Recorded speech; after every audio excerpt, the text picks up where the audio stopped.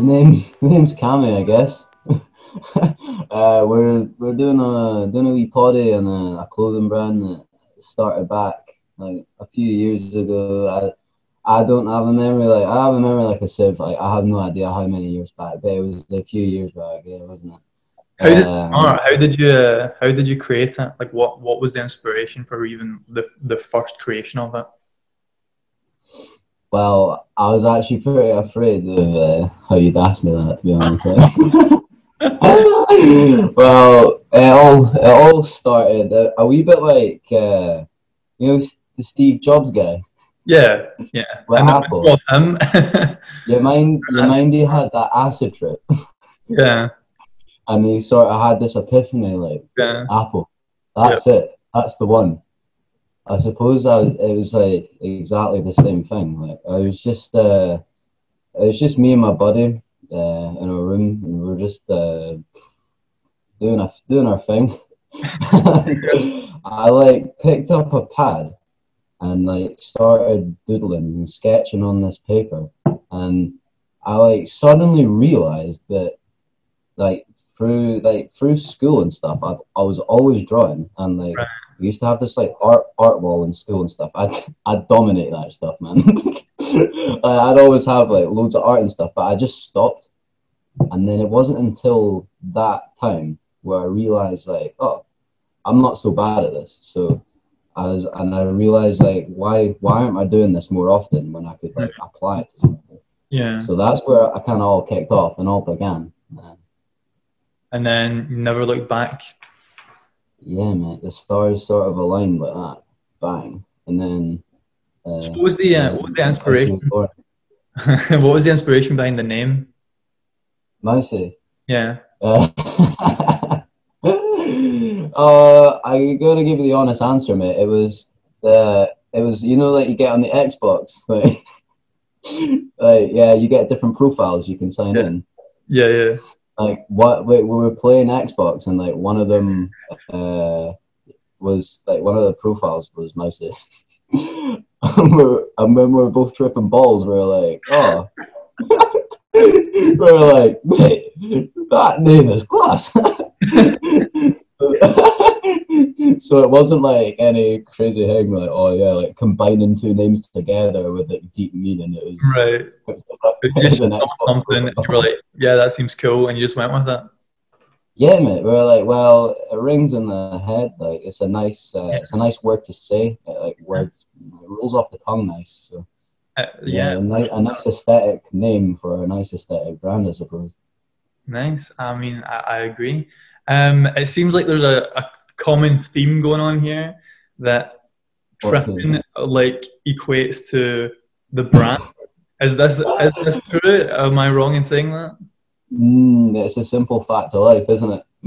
So do you think um there is like a way of accessing your creative mind through hallucinogenics?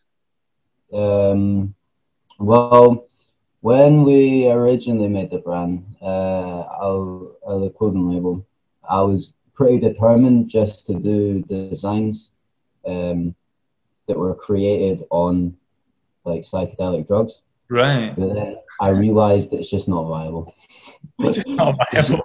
it's not a viable option. It's just like that was absolutely ridiculous. I mean, this was me like 16, 17 at the time, and it's just it was in cuckoo land decision. That's what it was.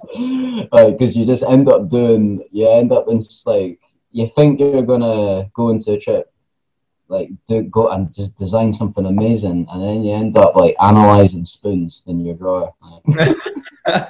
Like it just doesn't never goes the way, but in moderation. Like if you just like have like a wee trip here and there, Right. usually something quite nice comes out of it. Like, Yeah, yeah. Right. So initially, you wanted to create every aspect of it through hallucinogens. You wanted all the RPCs to be on it, but yeah. decided no, that wasn't the way to go. So um, far, there's only one. just one. Just one. You Yeah. want to say which one that is? Which one it is? Yeah. I can I can tell you the colors. It's black, pink, like a sort of pastel pink and blue. and it's a sort of like wavy dream guy. It was more of a self-portrait at the time. Like it's like if you look at it and look at the piece, it's exactly how I was feeling in that moment. Just really cushy. That's how you were feeling. So you depicted how you were feeling in the moment rather than what you were seeing. Yeah, through like shapes and colours. Right. Just like the mellow pastel colours. So we'll come back to Mousy in a minute, but I was just going to ask, is there anything else you do out with Mousy? Like, is there any other creative outlets like that aren't just visual? I really just focus in on Mousy. I mean, I like I can play guitar and stuff, but I don't know. I do listen to a lot of music, but I don't make any. Do you think like other outlets like music have an influence on the brand? Yeah, I make a lot.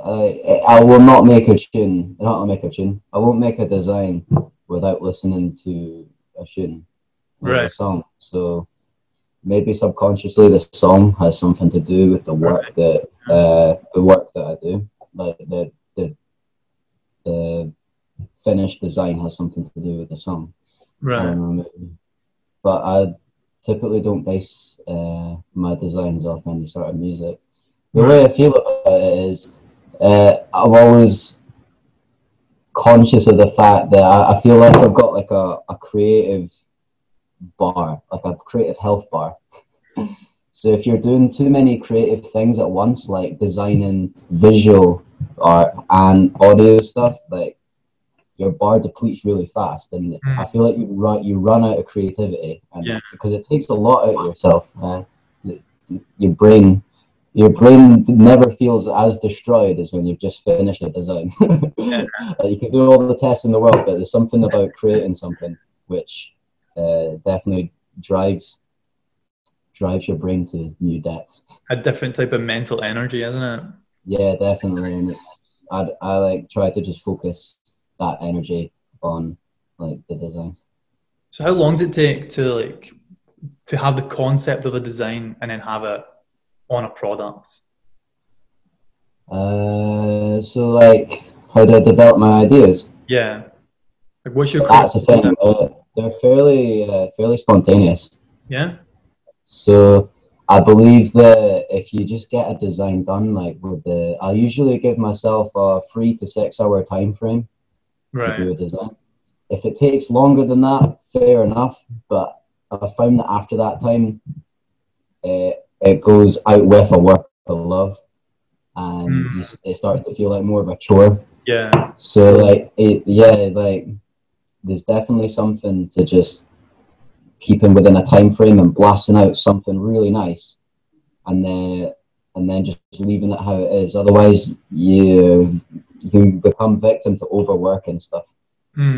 It's pretty bad. You can work on a piece for as long as you want. It's just that you've got to know when to say that's it. Yeah. So how often less is more. How often, like in a week, will you find yourself drawing and sketching and working on it? Well, I tend not to have any sort of schedule. I mean, I'm a strong believer in just doing things when you feel like it. Especially, well, not for life, but for creativity anyway. Yeah, for creativity. I think it's important not to force yourself to do it. Yeah. Because right now, at the minute, things are kind of kicking off, and there's lots going on with Mousy. So I'm really motivated at the minute. I've been drawing every day, like making lots and lots of art. What do you mean by there's a lot kicking off right now? Oh well, in terms of like activity, I've just been releasing a lot more designs than usual. Interacting a wee bit more with the Mousy fans, the Mousy boys and girls. the Mousy fans. Yeah, exactly. I suppose I kind of live under a rock. But I'm a guy that's never on his phone. I don't really spend much time on social media, so I find that aspect of running Mousy really difficult. Right, right. Because I just not very social media savvy. Right. So Uh, what about why do you not, is it, you don't like social media? no, I just think it's a waste of time. Yeah, fair enough. It Yeah, probably, like when you're browsing on, I got loads of mates that just like go on their phone for like 2 or 3 hours, or yeah, just watch YouTube videos, and I always feel too guilty. Like right, I was always try and like read something, or at least try and like do a few sketches, right. and if not that, like do a bit of exercise, like stuff good for your mental health, Hmm. or like I don't know, learn something. Like what I watch a lot of documentaries, but not just like scrolling social media. Yeah. No, It's just not. I mean, I respect that. I wish I could get on social media more often. Yeah. It's like, I mean, it's a bunch of garbage, let's be honest. It's not worth it. We could be doing so much more and so much better things with our time if we got off social media. But at the same I time, don't know. I don't know because without the people on social media, like I'm thankful of the people who use social media because yeah, I the mean, people who live under the rock, we don't know what's going on.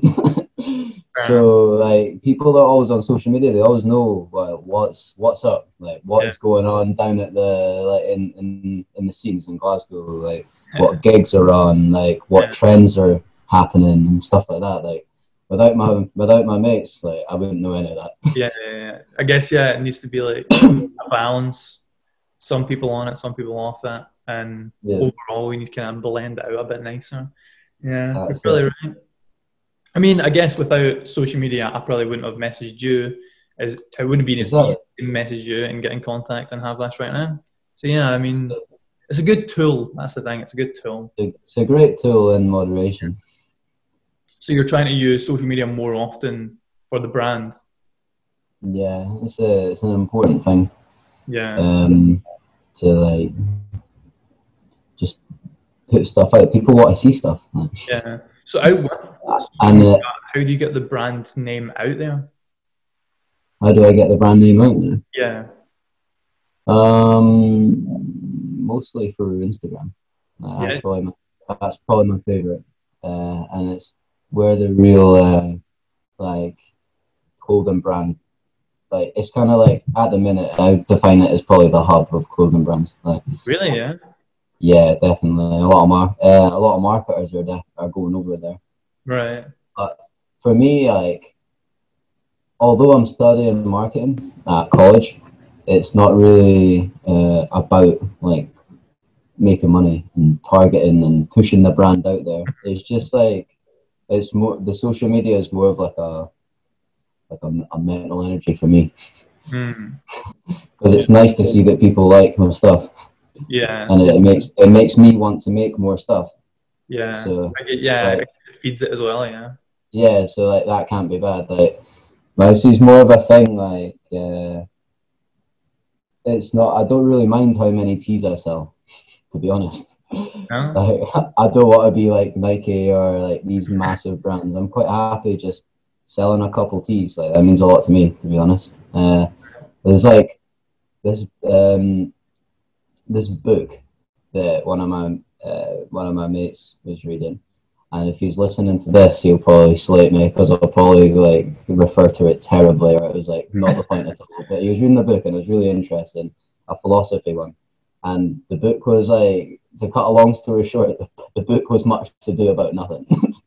Much Like to you got to the end and you're like, what was that about? It's just like this guy going around his mundane tasks or something like uh, that. And the whole point of the book is this guy died like a long time ago, but he'd mm, written this book, and the book was like philosophically his legacy of living on. right, So like even though he died like I don't know thousands of years back, probably yeah, wasn't thousands, probably just like a couple hundred.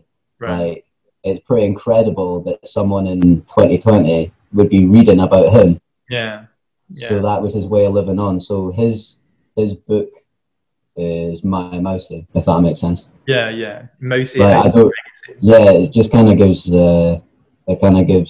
me a purpose in life. To be honest, Right. that's that's what it's about. Yeah, because you've created something like very few people.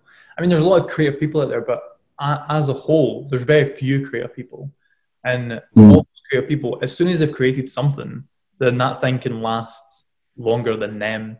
So then that is the legacy. So yeah, you have created a legacy already, and it's just the Mousy legacy. It's the Mousy legacy, yeah. It's the Mousy religion, man.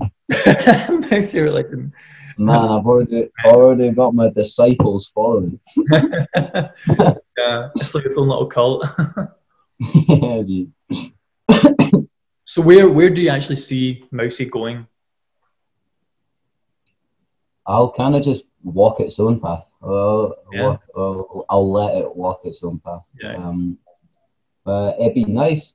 I wouldn't mind it getting like relatively big, but if it doesn't, I'm not really bothered. I'm just quite happy just doing my thing.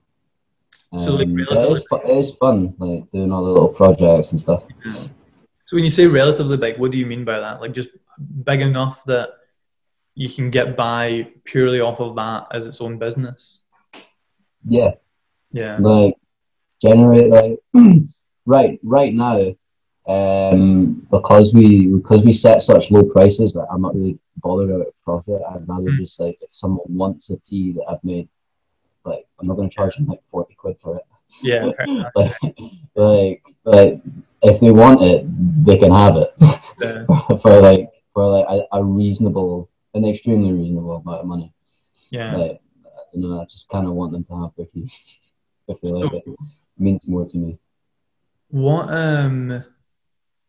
is there like when you take your design and put it on a shirt, a t-shirt? How do you go about that? Like, do you like seek out very specific garments that you want to put on? Like, what do you do? Do you go, this suits best on this type of whatever, or what's going on there? Well, a recent venture we've been going into is eco-friendly. Right. Eco-friendly clothing and ethical. So that's stuff like organic cotton and bamboo. Oh, right. Right. Like all the stuff we're going to be making, all the releases from now on will be on these like organic cotton and bamboo material.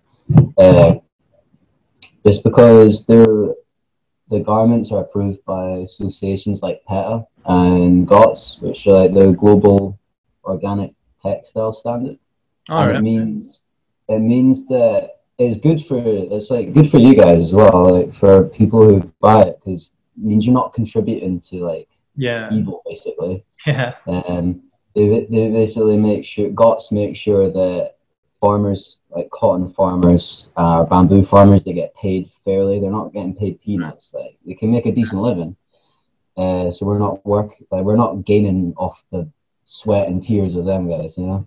Yeah. And they are more likely to dispose of their chemical waste like effectively and correctly, rather than polluting it into like rivers and stuff where like villages are getting terrible water, you know, like poisoned water, and animals are dying because they don't have the supply to the fresh water. That's what PETA makes sure is not happening. That's good that you've valued that and made it to the company. Yeah, so that's how we choose our garments to print on. See, well, during lockdown, how did you find that? Did Mousy get more traction then because a lot more people were on their phone during lockdown, or did it get less because I don't know, it was harder to get the word of mouth out there, or was it no? Honestly, I was pretty late to the scene on the lockdown thing. I wasn't like posting much Mousy stuff during lockdown, so I couldn't tell you. But right now we're basically still in lockdown, and all the marketing I've been doing for Mousy these days, that's why I'm saying that's why I'm feeling like it's kicking off, because I'm getting more feedback than ever, and that's probably due to people being on their phones. So yeah, an answer to your question, man. Yeah, so definitely it makes something going on there, sure. How did you personally find lockdown? I feel really bad saying this, but I had a great lockdown. Yeah, me I too. feel bad because yeah, I feel bad because I'm aware of the fact that like millions of people had a absolutely abysmal lockdown, you know, like really bad. So Yeah. I feel like I can't like I feel guilty for having an all right one, and unlucky the fact that it never reached, like never affected any of the people that I know really. Yeah. But yeah, never been as fit as a fiddle, mate. I like got loads of designs done. Got like a website designed. Nice. Uh, yeah, like, read a few books. That's Sounds pretty, good. yeah, You're pretty on top cushy. of your Like, game. yeah. It was way more lax in the countryside. Because Yeah. obviously I'm for shout out to Peebles. Like that place was a bit of a lockdown paradise because Right. you're just surrounded by nature and hills and stuff, and you can, and it's not the city, so the coppers were pretty relaxed as well. Yeah. So Yeah. you could go on walks and on the road bike and just Yeah. have a good time. Yeah. It wasn't like your only sense of freedom was like concrete and tar roads, but you could actually get out there and experience like the trees and the green grass and the blue skies. Exactly. I would I always say that living in Peebles is like living in the, see the Hobbits, like the Shire. Honest to God, it's kind of like that. Do you want to give your website, your social medias, number and a shout out right now? Get people onto them. Oh yeah, well the website's currently down, Okay. and But do you want social to give a media. shout out ready for it coming back up? Well, when it's up, we'll let you know, and how you'll know is you'll be following Mousy Official, Perfect. which is our Instagram account. Is it Uh, just yeah. Instagram? Have you got anything else? Any other social medias? Twitter, Facebook, anything like that? Social, in terms of social media, Instagram's probably the one to go for. Right. So everyone wants to check out the Mousy But Official. we do have a Facebook and a Twitter, but I never really post anything there. You're doing really well. I'm just like, nah. It's bad. I should use all three, like that definitely. But Mhm. I'm vibing with the Instagram right now.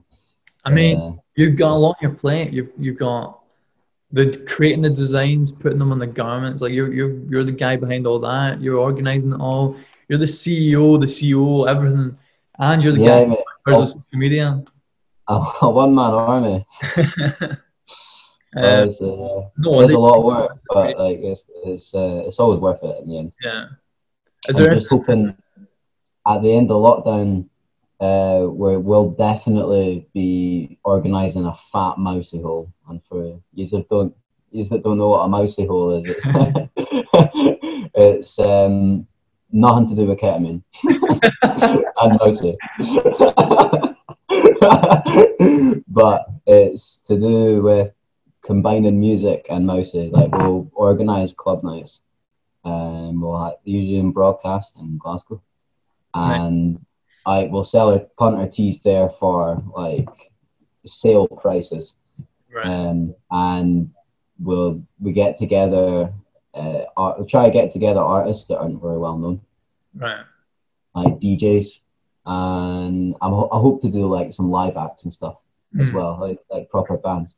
But yeah, it's just like a combination of the visual arts with the audio arts, and you come along and hear a bit of something new, and that's the idea. And I'm gonna cop a mousy tea if you feel like it, mate.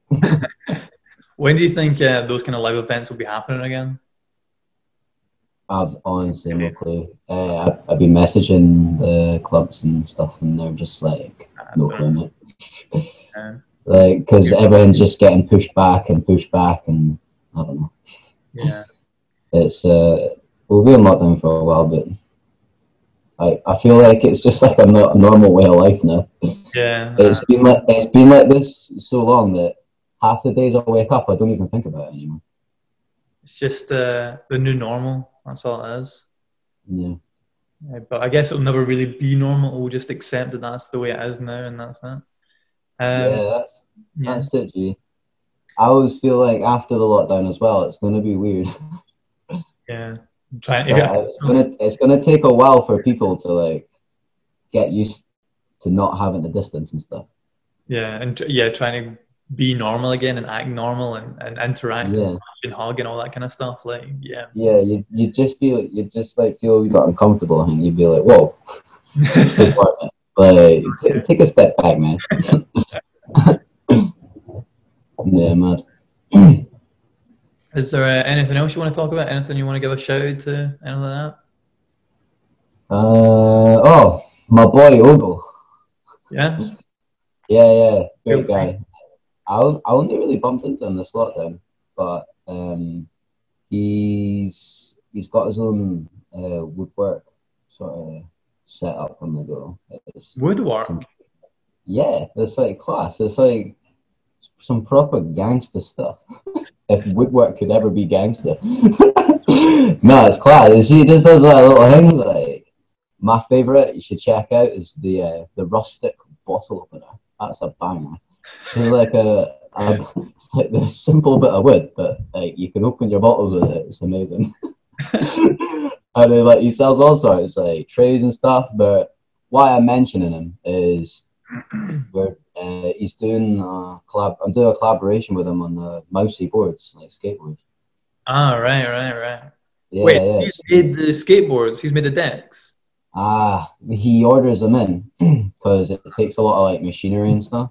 Right. But even when you're ordering the boards, it still takes a lot of work because you've got to grip them and Yeah. like sand. Like they come pretty rough. I'm guessing you have to like sand them and then treat them. And he does. I'll send him the designs, and he'll have to like paint onto the board with stencils using spray paint and Right. acrylic paint, and then put layers on top of it, like gloss layers and protection layers on top of the design, so it's like retail ready.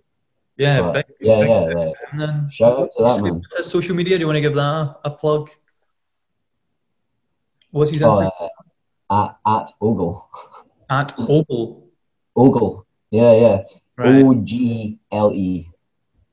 Nice. That's yeah, that's a brother. But yeah, well, Yeah. thank you very much for speaking with me. It's been great to talk to you. Oh, pleasure's all mine, mate. No, thank you. I hope you stay happy and healthy and you're killing it. So keep at it. Thank you. Thank you.